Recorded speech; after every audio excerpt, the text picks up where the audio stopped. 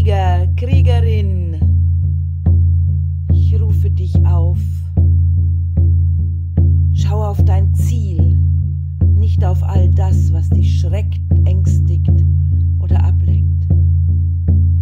Die Tiwaz-Kraft verlangt deine Konzentration auf das, was du erreichen willst.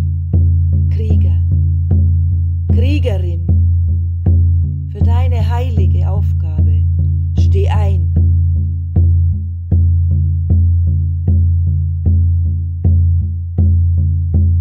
Auch wenn du ruhst, das Lagerfeuer brennt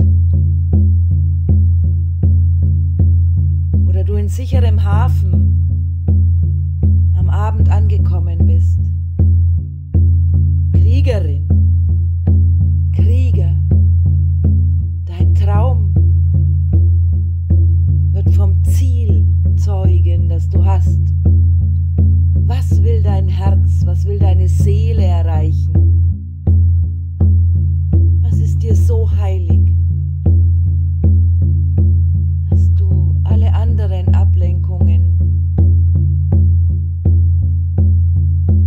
vergisst, stehen lässt?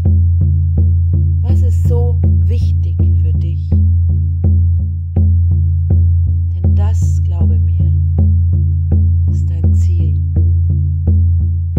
Werde dir deines Zieles bewusst und Tiwaz-Kraft, Kraft kann dich unterstützen, wenn du kein Ziel hast. Brauchst du auch nicht zu kämpfen, denn dann wirst du dich immer nur mit den kleinen, schwierigen Begebenheiten des Lebens auseinandersetzen. Tiwaz.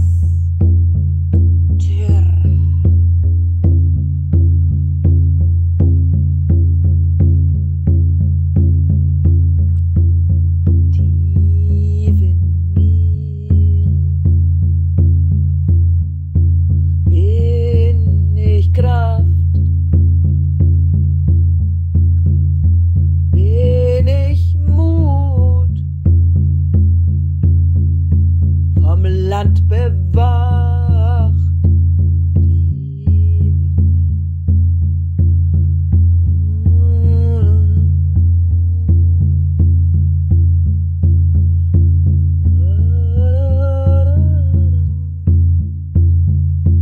vom Land bewacht. Siehst du im geistigen Auge das Lagerfeuer, die Flammen hoch?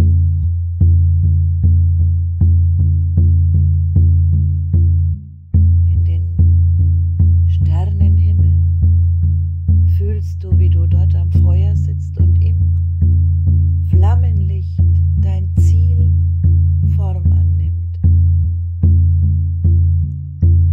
Das willst du. So geh und nimm all deine Kraft.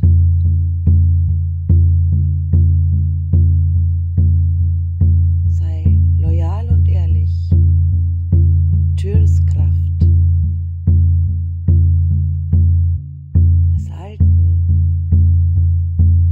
Ahnengottes des Krieges und der Moral